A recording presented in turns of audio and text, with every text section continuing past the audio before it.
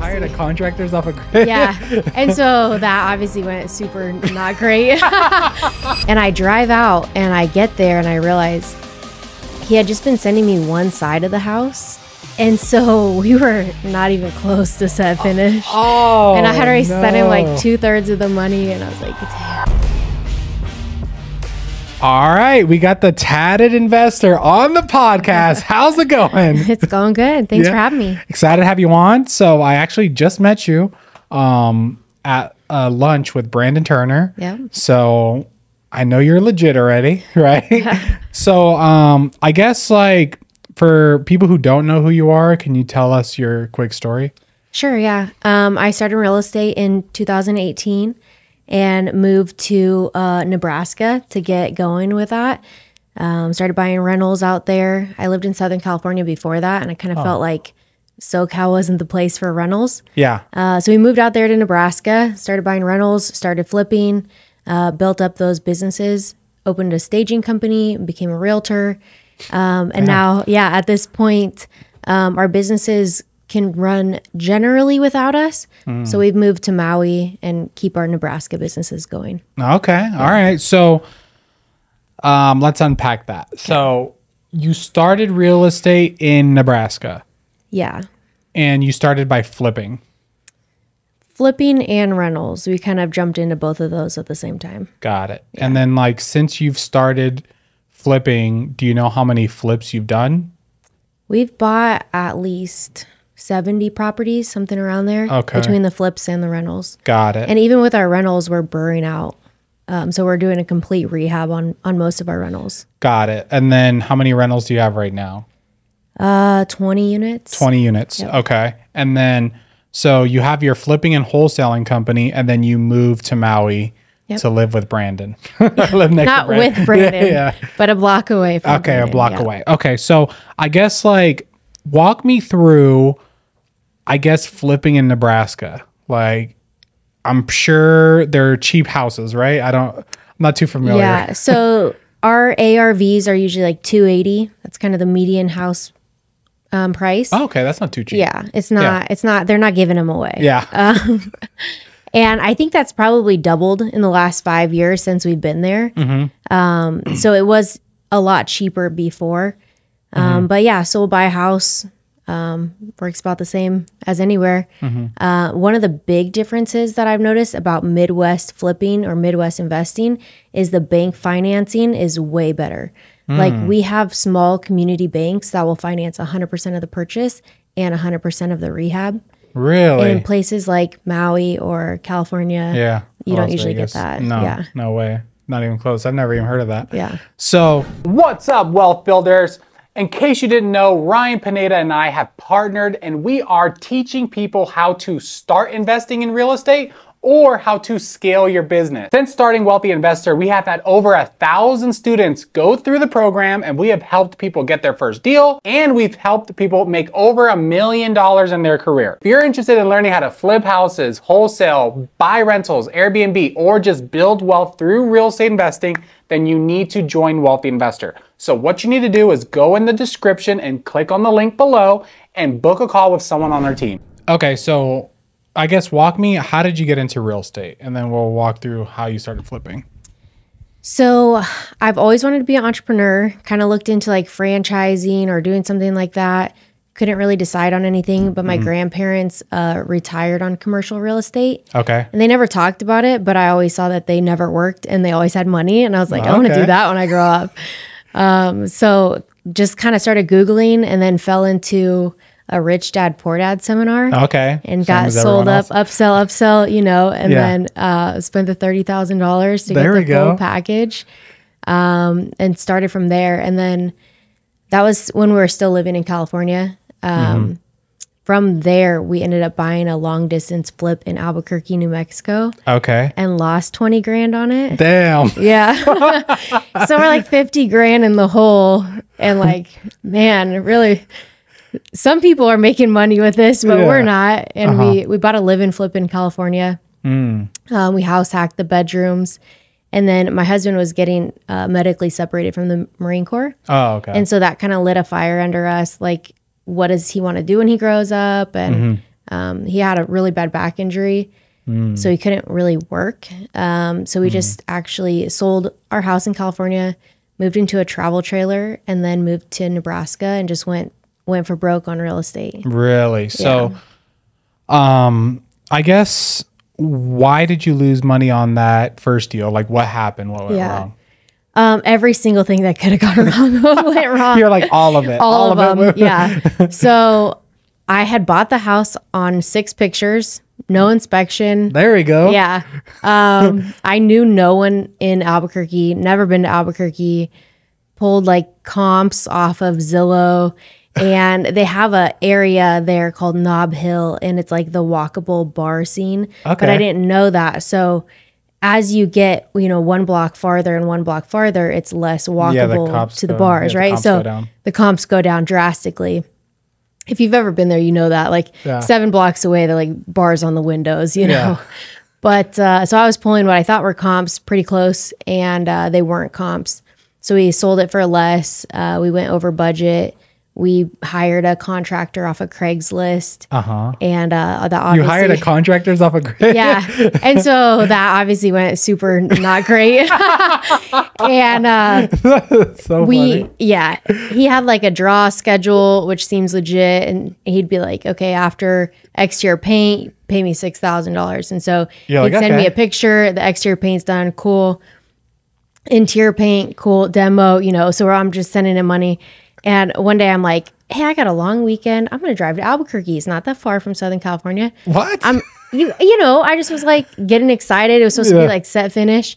And I drive out and I get there and I realize he had just been sending me one side of the house and like one room of the house. And so we were not even close to set finish. And I had already sent him like 2/3 of the money. And I was like, damn.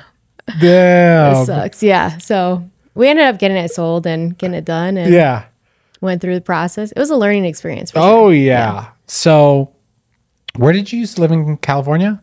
I grew up in Corona. Oh, okay. I lived in Oceanside as an adult. Got it. Okay. So you're in California.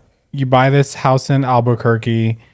You start to see that, you're getting robbed pretty much. Like, what did you do after you went there and you saw that he wasn't fixing up the house? I met with a realtor while I was there, actually a broker, and asked if he would list it. If he got the listing, would he check up on the project? So that kind of gave us a second layer of like accountability.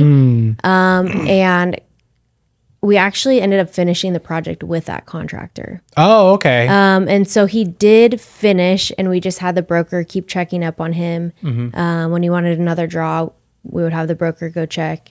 And then towards the end, he kind of did like a punch list for us before listing it. Got it. So did it go over budget or did it stay on the original budget? It went over budget only because when I went there, I noticed some things that I wanted to add to it. Got like it. Landscaping stuff and just like a few minor things. So got it. Yeah. Okay. And then I guess you lost money because it didn't sell for what you thought it was going to sell for. Yeah, and we missed the selling window. So we were expecting to list it in the summer. It didn't get done until about October.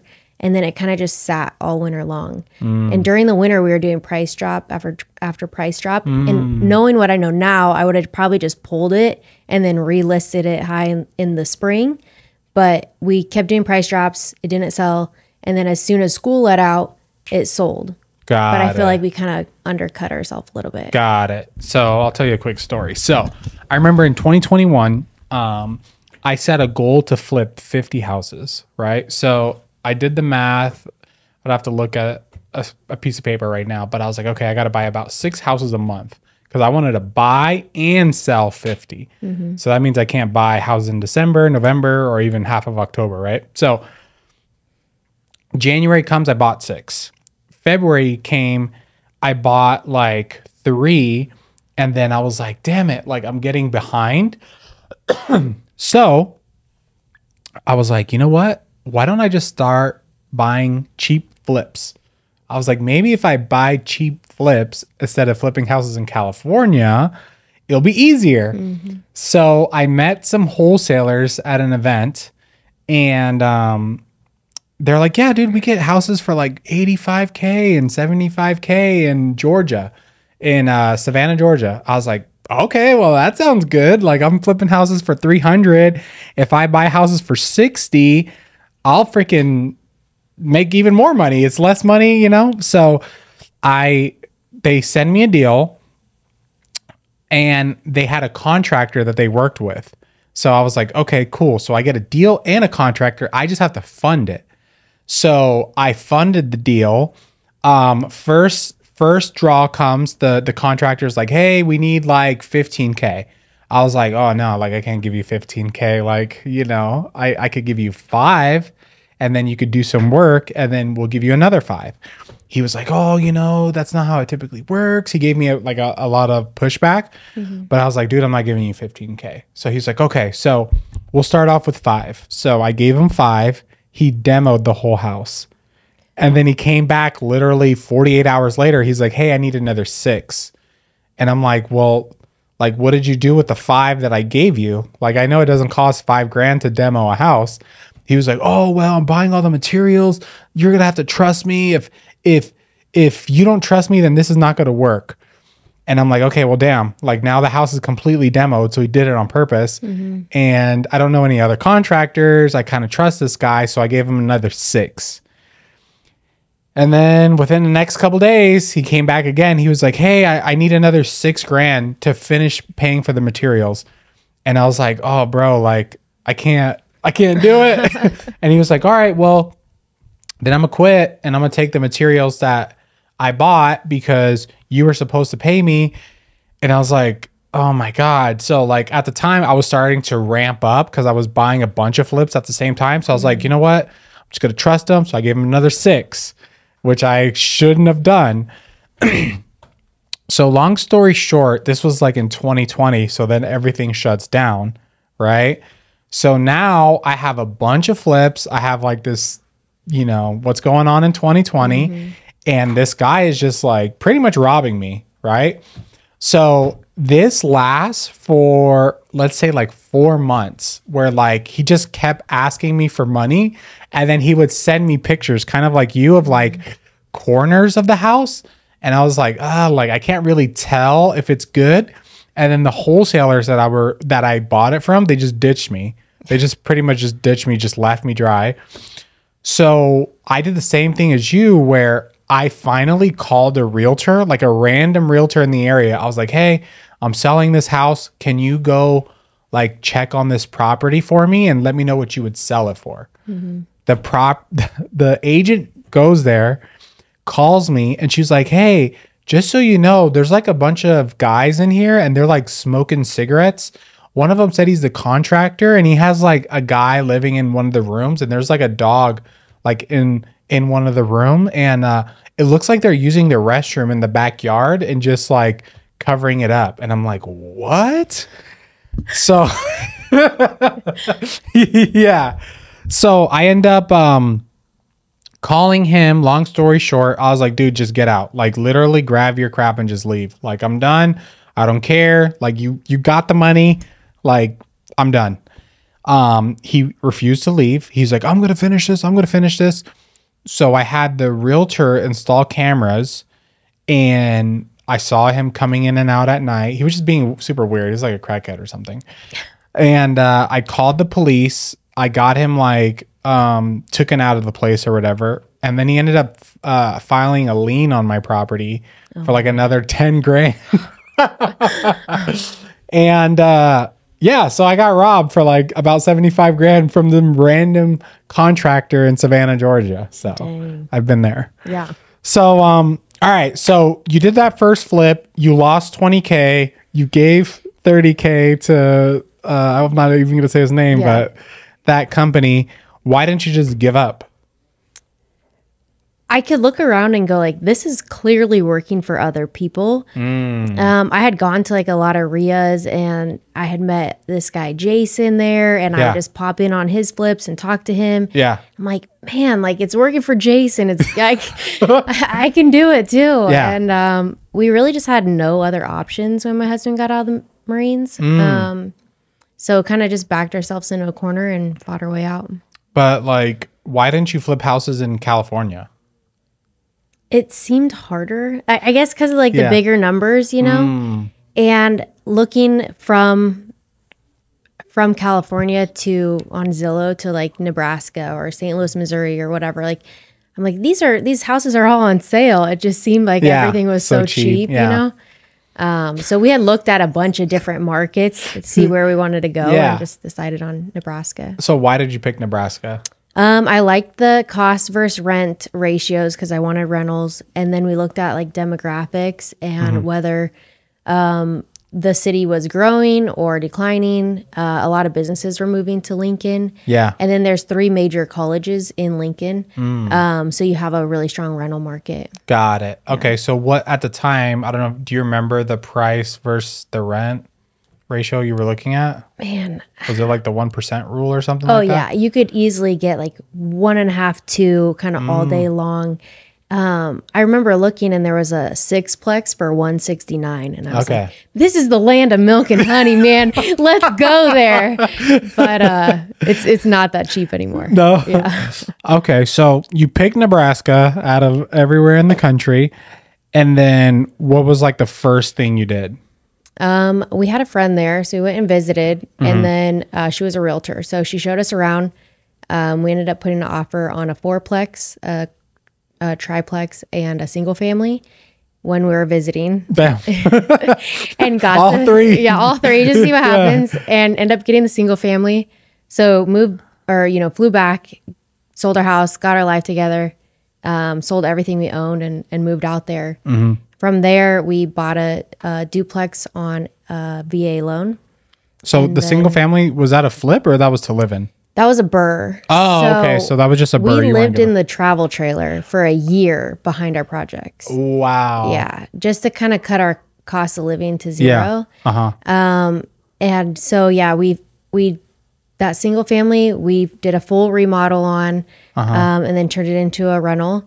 We bought another rental, which is 20% down while we were there that first year, and then bought a VA loan duplex. That we intended to live there, but things changed and we didn't end up living there. So cash flowing duplex, and then a single family to flip and another single family rental. Okay. So I guess walk me through these deals like one by one. So the first one was a burr. Yeah. What was the numbers on that one? We bought it for 55 and we ended up putting 55 grand into it. Okay. But I expected to put 35 grand in it. You're just missing out.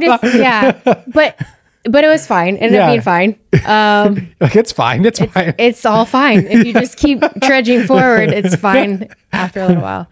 That actually ended up being like one of the most profitable deals, you know? Like, we wanted to burr it. When we refied, we ended up having to leave $11,000 in it. Okay, that's not bad. But it cash flowed $1,000 a month. Oh, that's really good. What was the rent? $1,700. $1,700? Yeah. Really? Yeah. And then what was the mortgage, or a $700 mortgage? Was a long time ago. Cheaper than that. Yeah, 6 something. Wow. Yeah. Okay, so that's really good. Yeah. So right there, you're like, oh, this is great. Passive income, baby. Yeah. So we did that one, but that took us 6 months, you know, so we're living in the trailer behind it for 6 months. And then we bought the VA loan duplex. So 0 down. We didn't have to pay closing costs. And then that one rented for, I want to say we bought it for $130, something like that. And it rented for $1,700 between the 2. Okay. So I think our mortgage was maybe $1,000. This is 5 years ago. Yeah. So you bought it for what? 120? 130. That's crazy. A duplex? Yeah. Okay. And then we bought a flip that was, I think we bought it for 85. Put 30 into it, sold it for 180. Okay, that's good. There's some spread in there. Yeah. So you're starting to get it going. So I'm like, all right, I'm getting the hang of this. Yeah. You know, and we sold that house, our flip, to an investor, and they bought it cash. I'm like, how are they making this numbers work? You know, cash. You undersold it. They resold it. You're like, no, I know. I'm like, what is going on here? I didn't undersell it, so they turned it into a sober living house. That's so funny you brought that up, because I've been Yeah, talking about that a lot recently. Do you do them yet? No. Oh. I just had someone on the podcast. I forgot her name. It's so sad I forgot her name, but she's like the queen of assisted living. So it's not sober living, but I'm sorry, go ahead. No, so in the future we bought a different house, and actually the 55 grand house, that one came vacant in the winter. And so it's really hard to fill student rentals in the winter because they're already in school. They're where they want to be at. And so I had reached out to that buyer of the sober living house and was like, how do I get started in this whole sober living thing? And ended up turning that house into a sober living house. And since then, I bought 4 other ones. So we have 5 sober living houses. Okay, 5. Okay. All right. So I want to get to that later. So you bought that flip, you sold it. You're like, how is this happening? You figure out he does sober living. Do you go straight into that, or what did you do after that? No, it kind of piqued my interest. Yeah. I'm an addict and an alcoholic, so I was kind of like, okay. Yeah, I'm like, oh, that's interesting. Like at the time, or I'm sober. I've been 8 years sober. Okay. So I just thought, that was interesting, kind of a niche to get into, but didn't really bug him about it. It was just grinding, doing what we were trying to do. And had a guy that was working for us a little bit later. He was also an alcoholic, and he was living in a hotel, and I was taking him back and forth to work because he didn't have a car, And he was helping on our flips. And one day he goes, I got a new place to stay. Will you take me over here? And he tells me the address, and I'm like, I flipped that house. That was a sober living house. Yeah. And he's like, yeah, it is. So that's how I got connected to the whole program, is through him. Got it. Yeah. Okay. So, but you flipped that house, and then your strategy was to keep flipping at the time, or keep what? Flipping and buying rentals. So we would flip some and then get more cash to be able to buy rentals and keep the machine going. Like typical investor question, like how much cash flow does your properties make right now? Like currently probably like 5,000. 5,000 net a month. Okay. And that's with how many doors? 20? 20. Okay. So, talk to me about like, what are some of the pros and cons to flipping cheap houses? Pros, I'm like, the numbers, like even these numbers you're saying, I'm like, dude, I would freaking run over someone for a 55K house. Yeah, I did. And like the local investors were like, oh my God, you paid way too much for that, And I'm like, it seemed really cheap. I don't know. I could probably You're make like, it how work. much is it free at some point? Like how much cheaper can this get? Yeah.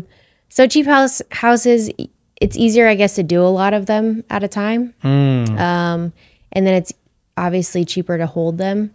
I have a friend who flips in Maui, and I'm like, bro, you can keep it. Yeah. I'll keep my cheap houses. But, and then, like I said, that bank financing is money, because I can get 100% of the purchase and 100% of the rehab. So I'm not coming out of pocket with anything.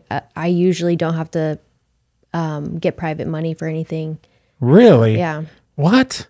Yeah. Can you explain? Do you have to be a local, or how does this work? Do they fund Las Vegas?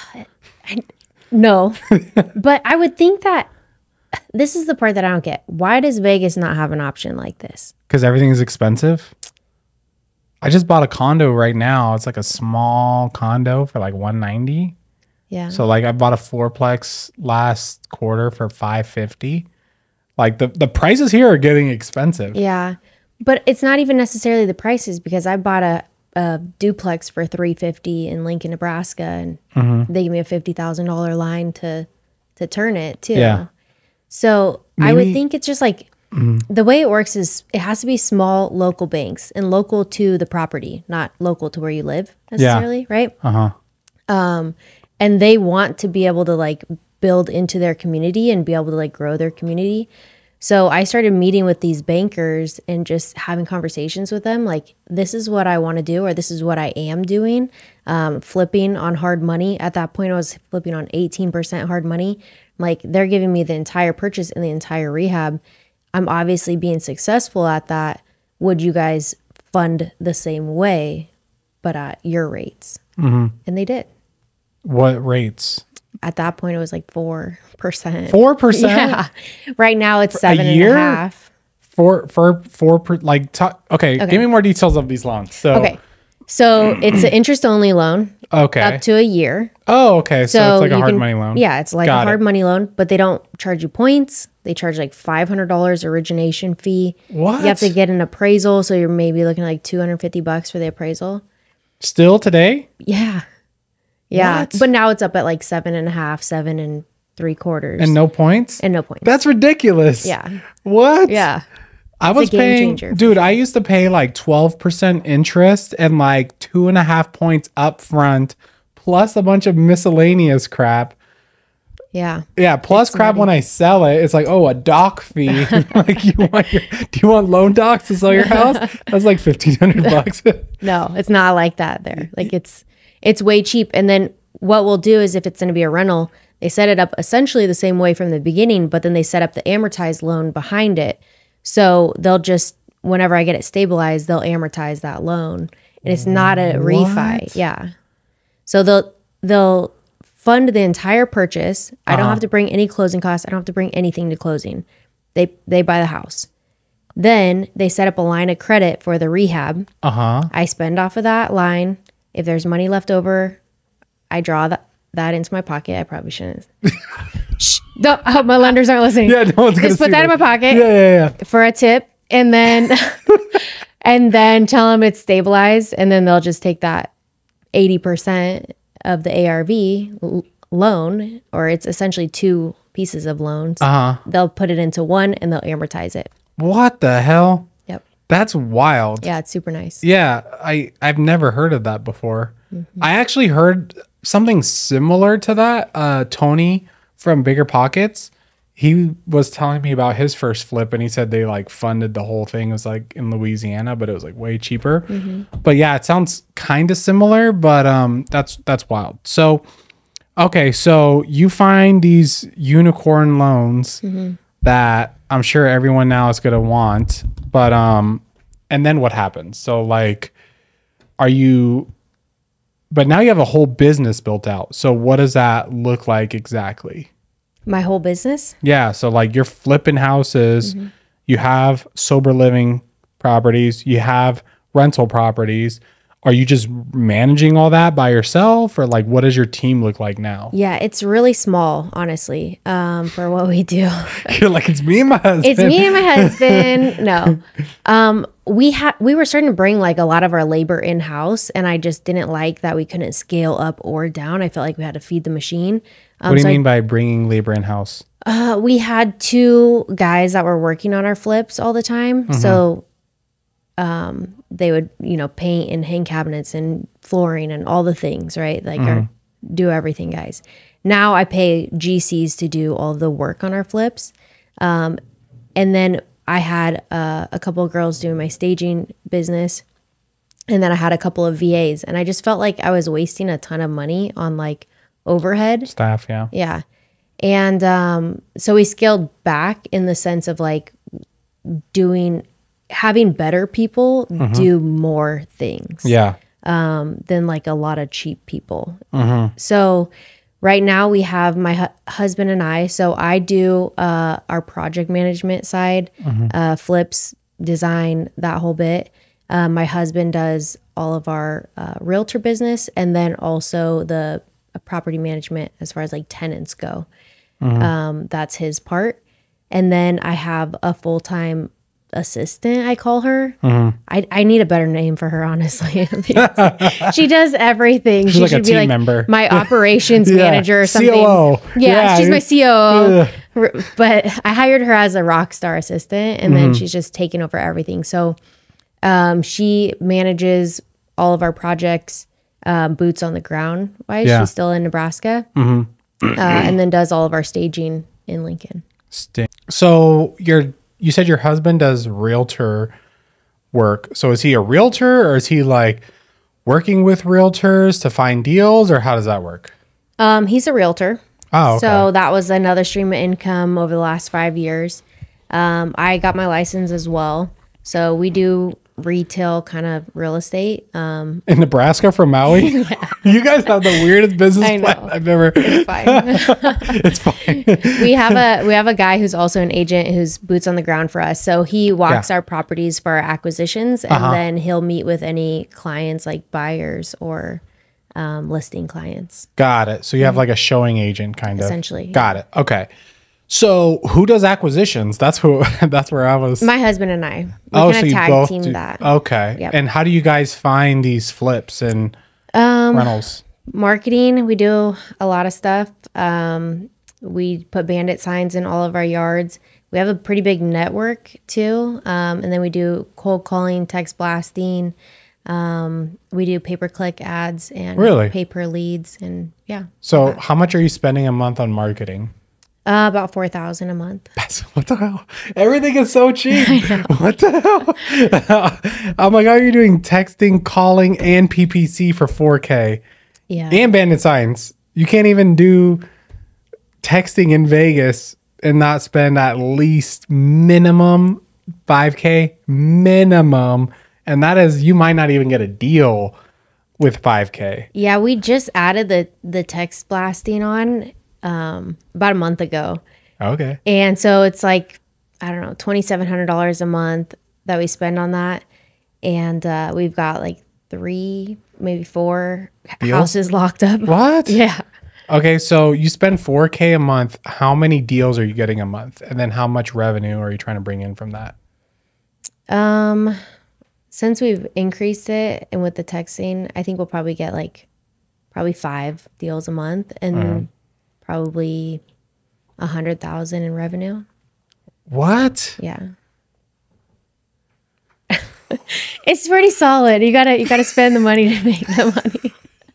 Wait, so you spend $4,000 and you make $100K? Yeah. Something like that. How much have you made this year? Do you know? No. That's such a weird question. Why? You know, because it's like how much the tax man thinks I make this year? No. Like how much revenue before you start, counting target? Like how much revenue? That's a better. Now, how much did you make? How much revenue did your business generate? I don't know. Probably like $500,000. $500,000? Yeah. How many flips have you done this year? Do you know?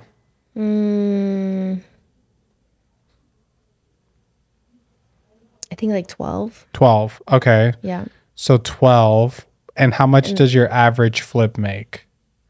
Somewhere like 30,000. 30,000. Okay. So 12, that's 300. That's like 360. And then did you have some that made rentals more? And stuff. And then your rentals. Yeah. Okay. Got it. Yeah. So that's all kind of mixed together. And got it. Yeah. Okay. Typical real estate investor. It's kind of a mess. But okay. So you're spending $4K a month. Is most of the deals coming from PPC? Most of it's probably coming from text blasting right now. Got it. Okay. Yeah. Pay-per lead has been really good for us too. I just feel like it goes like up and down. Like certain things work for a while and then they shuts off. Yeah. I know. You have to just keep throwing crap at the wall, see what sticks. Yeah. So when I first started investing, I was a realtor, and I remember as a realtor, I used to call expired listings a lot, and I was like getting a bunch of listings and selling. I was doing great, right? And then I moved to California. I got my real estate license, and then I started doing the same thing, calling expireds. But at the time, it was a hot market, so there was like no expired listings. Like some days there's like 7 in like a population of like over 1 million. So like there's like no way, to live off of that. So I was like, all right, like what am I gonna do? I gotta figure this out. I got a wife and kids. So I started cold calling NODs because I heard it on like a YouTube video or something like that. And at the time when I was calling them, literally nobody was calling them. Like I would call them, and just by the questions they would ask me, they're like, who is this? Like, what are you calling about? And I'm like, oh, like your property got served to NOD. I want to see if you want to sell. They're like, well, I don't know. No one's ever asked me that. And I'm like, oh shoot. Like I found a niche. So I just started going hard at cold calling these people. And it was like, dude, I was getting like 2 contracts a day. Like, it was crazy. Like, I was just crushing the NODs. And then eventually, like, they'd answer and be like, dude, you're the 20th person that called me today. So I'm like, all right, well, now I got saturated. And then ringless voicemail came out. And then same thing, we started doing ringless voicemail. People call back. We were getting a contract a day. So we're like, all right, this is working. So we got up to like, I don't even want to say how many, but it was like in the 6 figures of ringless voicemails a day sent out. So we were just crushing it. And then eventually we got sued. And then like the carrier started blocking it and it stopped working. So we stopped. But yeah, that's happened to me over and over again where something's working. And then we're just like, all right, we got to throttle this right now because it's not going to work forever. So that kind of sounds like something similar to what you were saying. Yeah, for sure. It's kind of frustrating to have to kind of bounce around like that, but I think it's part of the game. Oh yeah. You know, people get stuck on the same thing and they're like, oh, I'm doing postcards. I'm like, yeah, great. I've done postcards too. And then you get somebody who just has a stack of 20 on their kitchen table and they're like, I'm going to call 20 of these people. Yeah. Tell me your highest bid. And I'm like, I don't want to do that. Yeah. I want to come out of the blue. Yeah. I want to be with all the rest of the people bidding on it. So, okay. So I got a good understanding of what your business looks like now. So as far as acquisitions, right? So a lead comes in. Who normally talks to it? Is it whoever gets to them first? Do you take the women? Your husband takes the men? Like, how does that work? It's kind of weird. So it just depends on how it comes through. Depends on who gets it. Got it. Between us. So like my pay-per-click leads, I get all of those. And then Jeff's been dealing with all the text blast leads. So you get the good leads. I get the good leads and he gets the crappy leads. And I'm like, why aren't you converting more of those? But yeah, it just kind of depends. And then we have different phone numbers on different marketing. So it kind of splits out half and half. Do you guys use Podio? We do use Podio. How'd I guess that? Yeah. You guys just see that? From everything you're telling me, I'm like, I could tell Podio's the most easiest one to use. And it's like kind of clunky, but okay. So what phone system do you use? Smartphone? I have a Google line. Okay. I think he has a smartphone. We're just all over the place with that. The marketing, it's a mess. The wealthy investor. Yeah. We'll help you clean it up. Yeah, clean it up, man. But we're just kind of trudging along. You know what I mean? You're so doing just figuring it out. Yeah. Yeah. We run everything through Podio. We run our flips through there. My staging company. Our rentals, everything we run through Podio. Got it. Okay. So I guess let's transition to sober living. So you sold that flip to someone that ended up doing a sober living. And then how did you eventually get into it? So the way that we do sober living, we rent to the program and the program fills the beds. So it's super hands off for us. We're not the operator, which I love.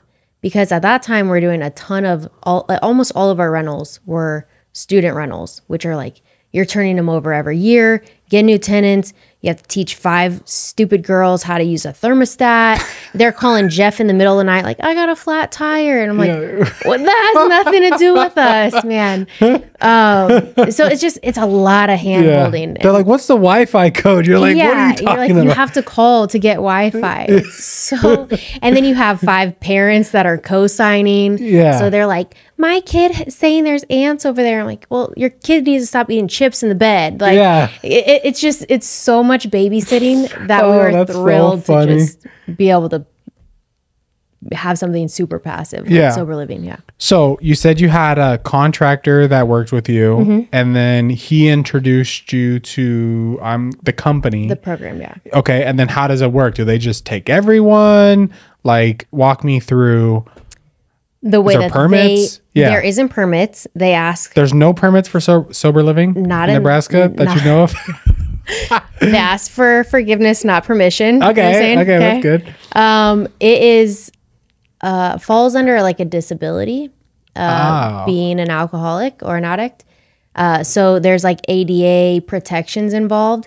If the city comes after you for a zoning situation, like saying you can't have it because in our city we have a rule that says no more than 3 unrelated people can live in one house.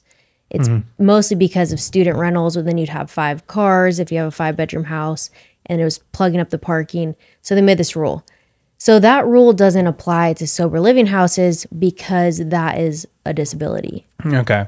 So their attorneys will fight that if the city brings it up. Got it. Okay. Yeah. So you approach the company, you say, hey, I want to do sober living.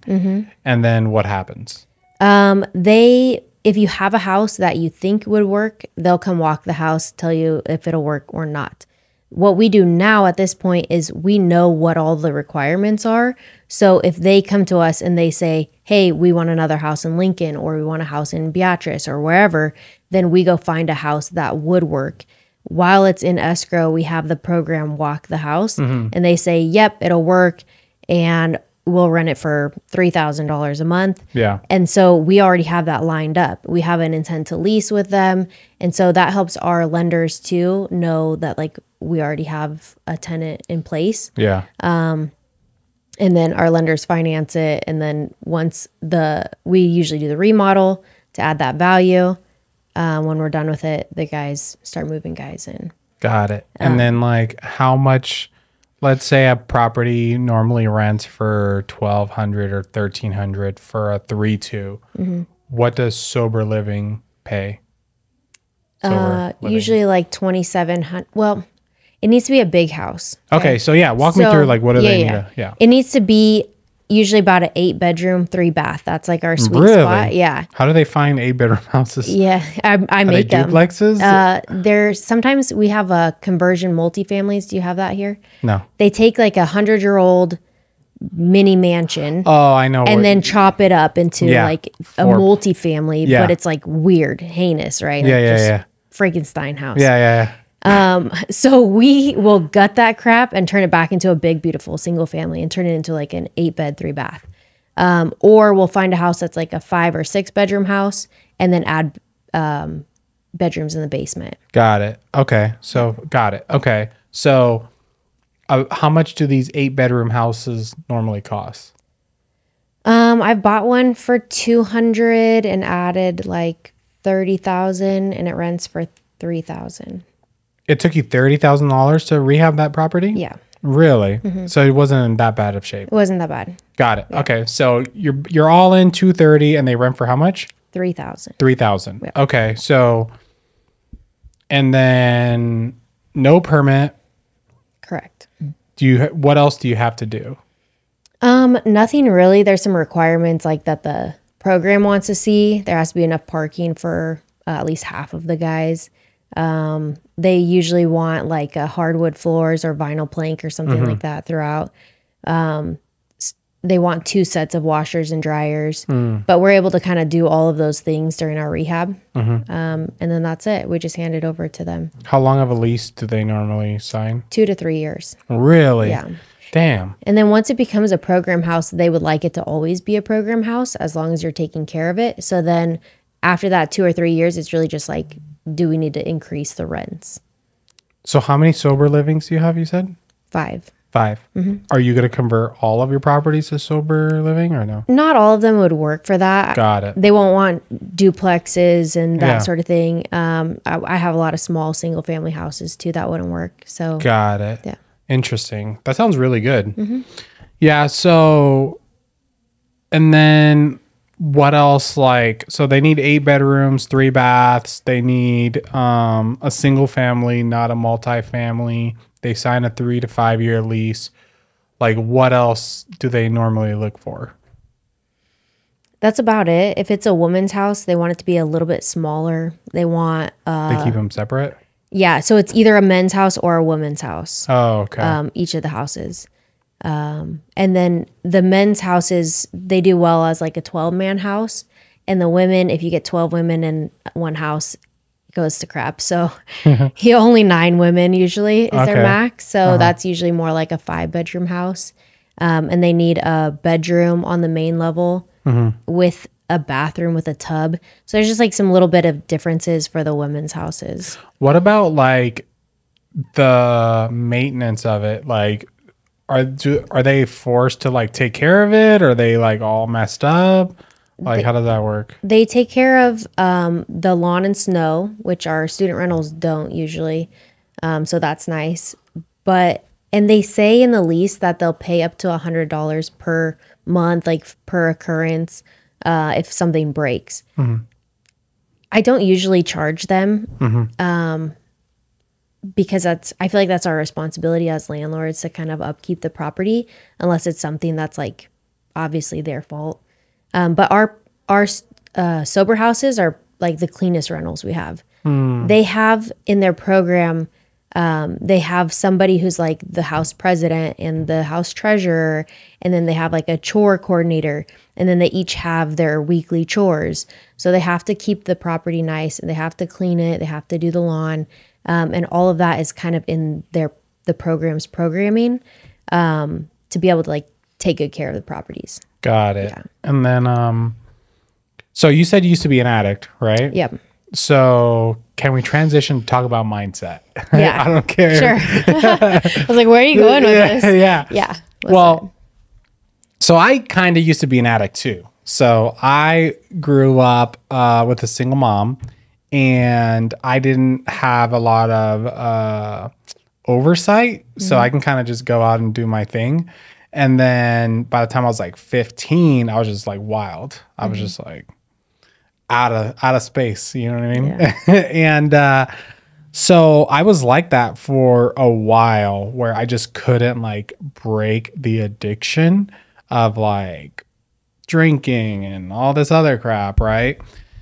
So I remember when I was like 25, I was just kind of tired of like doing the freaking hamster wheel, where I felt like I would be like, all right, I'm gonna go sober, and then Saturday would come and I'm like, okay, I'm gonna do it today, and then I'm gonna stop, and then I just wouldn't stop, and it was just like over and over and over again.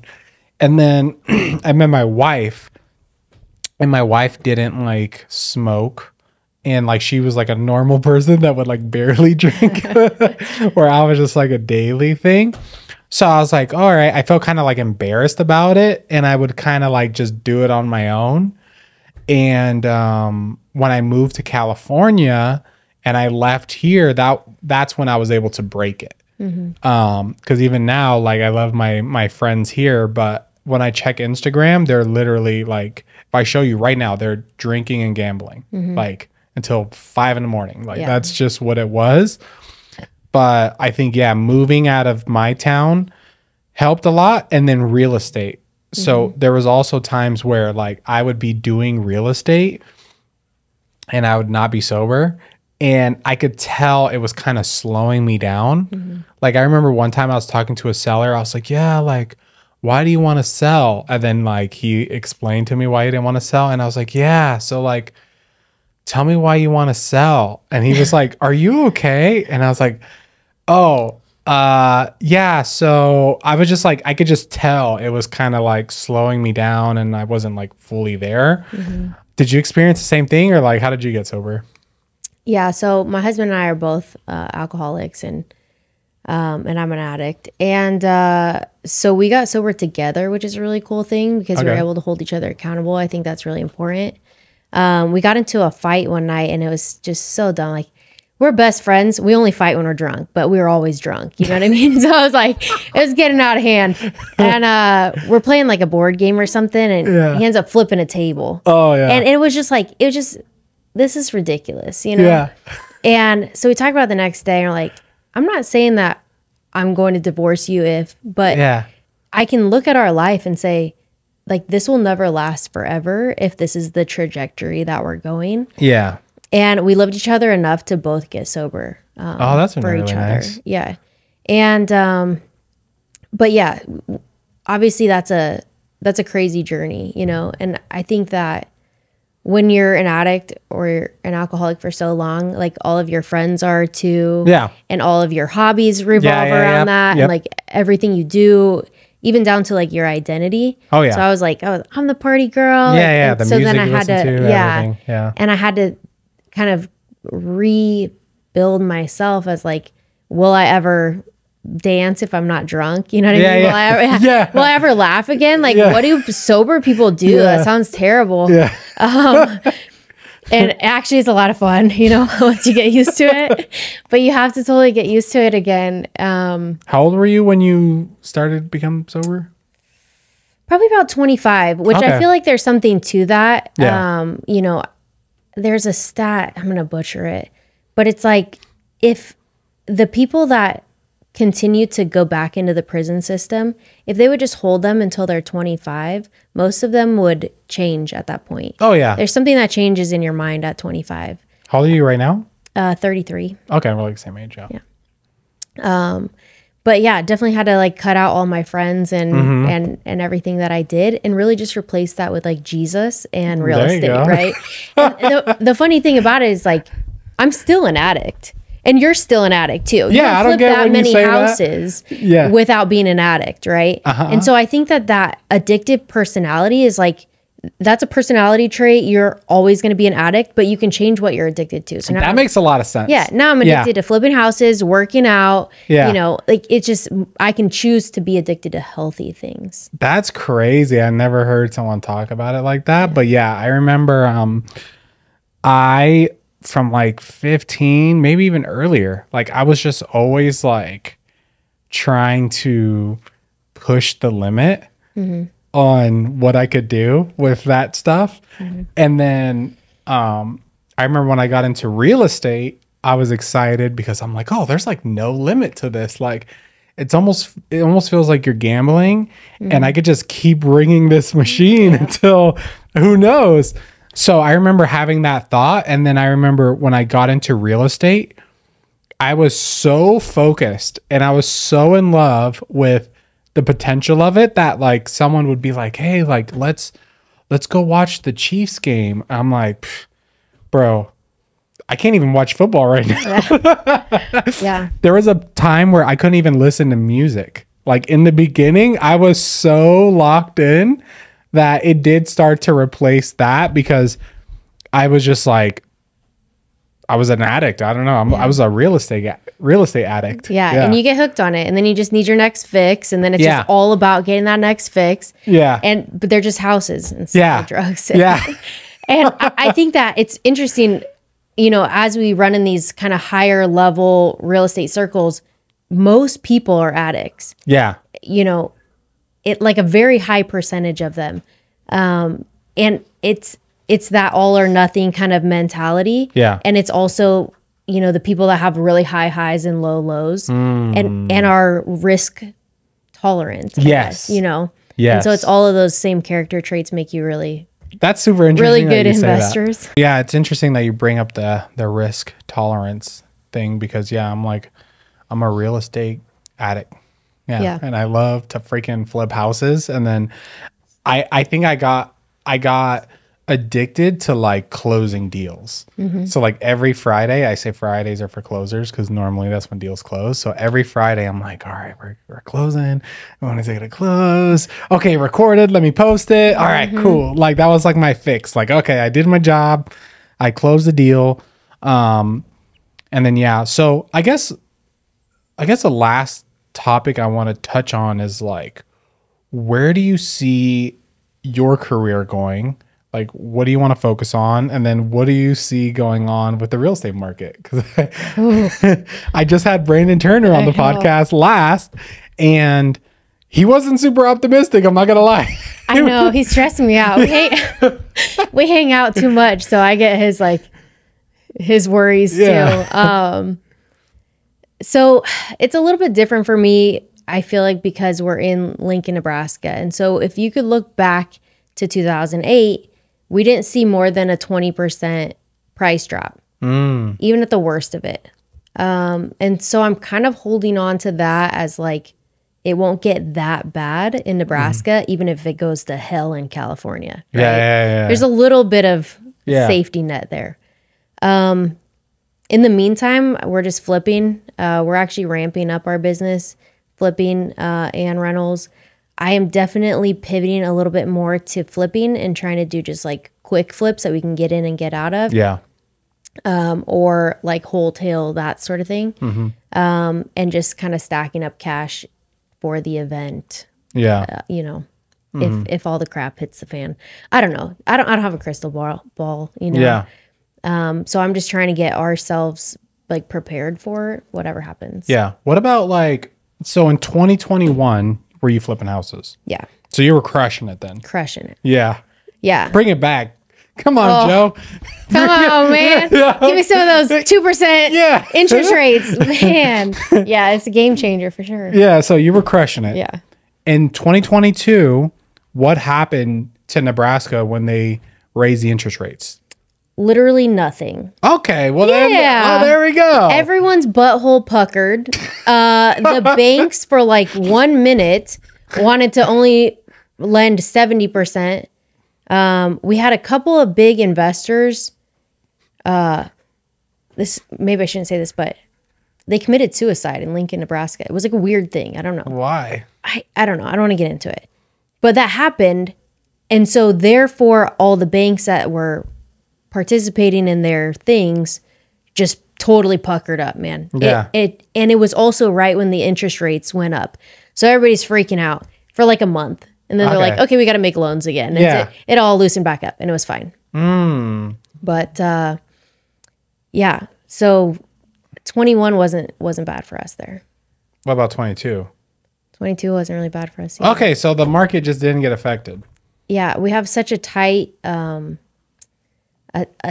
tight supply issue that it still stayed strong. What's the population where you live or where you work?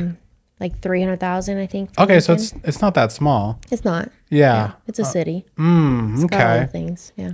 Yeah, so I'll tell you for me, right? So 2021, we were like, it was like shooting fish in a barrel with dynamite. It was just awesome. We were just like, dude, I could do this forever. Like, I'm going to be rich. And then 2022 came and it just froze everything. And not only did it freeze everything, but with the higher price houses, so my average flip was like $750. So, but that $750 house used to be $550, like less than 2 years before that. So let's just say ARVs were $750 average. People start listing their houses for like $699. And that's like the entire profit right there. You know what I'm saying? And then $675. So we see everyone just start lowering their prices. Nothing was selling. Like you check the comps before, there's like 2 actives. Now there's like 20. So like it got bad. It got bad. And I have a lot of friends, you know, that lost a lot of money, like millions of dollars. Like I have friends in Atlanta that lost millions, California, Las Vegas, like all over the country. But the people in the Midwest, like they didn't really like get hit the same way. So for me right now, I'm like, okay, they just raised interest rates to 8%, which that's bad, right? I'm usually super optimistic and like happy-go-lucky, but I know that's bad for us because at Wealthy Investor, we've had thousands of students come through, literally. So I've seen good, bad, ugly. And yeah, just raising interest rates is not good for house flippers. Like it's just a fact. So for me, I'm like, okay, how do I make money? Because Las Vegas, California, with an 8% interest rate and purchase price is high, there's literally no cash flow. Like it literally makes no sense. You lose money. You put a bunch of money into it and you lose money. So I'm like, okay, what am I going to do? So I've been really thinking about going to the Midwest, but like Oklahoma City, just because I've heard about it a lot. So what do you think I should do? What advice would you give me? Man, I like the cheap markets. There's a lot of perks to them. I'm even thinking about going to a cheaper market. Don't come to Nebraska, that's for sure. No, none of you guys come to Nebraska. But I do think that you have a little bit of a safety net with it. If you can, definitely if you can go, well, shoot, if it doesn't flip, if it doesn't sell, I can at least keep it, cash flow it. And it makes a little sense. Yeah. So we are staying out of the higher price points because we're seeing those really soften too. People that were flipping, even in Nebraska, in those higher price points are getting burned a little bit because those are the move up homes, right? And so people that are sitting in their first time home that they bought in 2018 and now they had 2 more kids, they're like, well, shoot, I can't afford a $400,000 or $500,000 house at an 8% mortgage. And if I have a 2% mortgage on a $200,000 house. So that price point for us is super soft. The 400s? The 400s. Oh, okay. So I'm definitely staying like, I want to be in that 2 to 3 range, something like that. And then if it doesn't sell, I can also cash flow it usually. Got it. What about like, is the construction hard on these houses? Like how old? These are like old houses, right? Yeah, some of them are old. You get kind of used to that. It always still sucks. Like definitely like 1940 and before. Then you have knob and tube, you have lath and plaster, you have all that. But our contractors kind of get used to dealing with that stuff. And Nebraska is kind of one of those where they accept the knob and tube a little bit better. Like I've talked to Seattle investors where they go, oh, anytime we have a 1900 house, we have to gut it to the studs and totally rewire and totally replumb and blah, blah, blah. Yeah. We're not doing that. We're swapping in new light fixtures and outlets. And, you know, and I'm not rewiring. Yeah. That's so funny. All the houses have that. It's like fine. And then the inspectors, like, they'll tell the buyers, this does have knob and tube. So, you know, there is maybe an increased fire risk. And their realtor's like, it hasn't burned down in the last 110 years. Why would it burn down now? Yeah. And we're all like, it's fine. So, yeah, we don't usually do that stuff. Really? Yeah. Damn. Yeah, I think so Cali compared to here, Cali, there's some areas trying to do construction is like walking through hell. It's like you got to get a pre-sale inspection, you got to get like permits, you got to get an asbestos test, you got to do everything. And then here it's way easier. Like the first flip that I bought out here had an addition. And I was like, crap, dude. And then the city leaned the property because of it. And I was like, crap, dude. Because it was like going into the neighbor's yard. And I called the city. I was like, hey, I bought this house. I'm going to, fix it up. Like, how do I deal with this? They're like, all right, we'll just like tear it down and then just let us know when you're done. And I'm like, okay, do I got to get permits or something? And they're like, no, just tear it down and let us know. I was like, okay.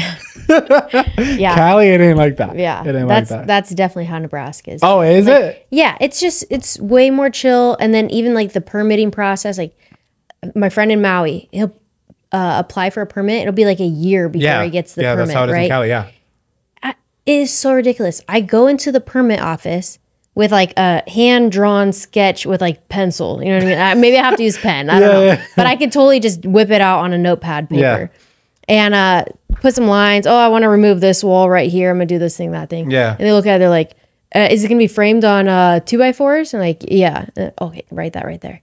Where's the smoke alarms in this picture? And you like make a little circle. Yeah. And they're like, okay, stamp. Yeah. That's it, right? Yeah. And then you go pay Susie at the end of the counter and she hands you the permit right there. That's amazing. If you need inspections, like you call them and you could usually get like a same day inspection. Like there's no backup. Yeah. That's amazing. Yeah, Cali's not like that. Yeah. Cali is like, oh, you want a permit? Okay, well, first you're going to send an email because there is no in-person.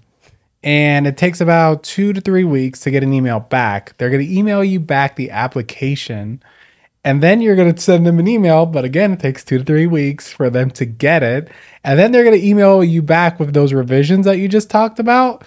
And then you're going to fix it. And then you're going to email it back. And then it's going to take... and then you're just like, holy crap. Like, I had a flip in Azusa. Do you know where Azusa is? Like San Gabriel Valley? I literally gave up after like 10 months of trying to get permits. I gave up and just sold the house. That's crazy. Yeah. Because I was just so mad and I was so frustrated. I was just like, here. Like, and I think the people who bought it from me, I don't even think they got to rehab it yet. Wow. Yeah. Because it's just like, they're like, oh, you have a basement? You're going to have to fill that up because we don't have permits for it. I'm like, you want me to fill up my Fill it up. I was like, holy moly.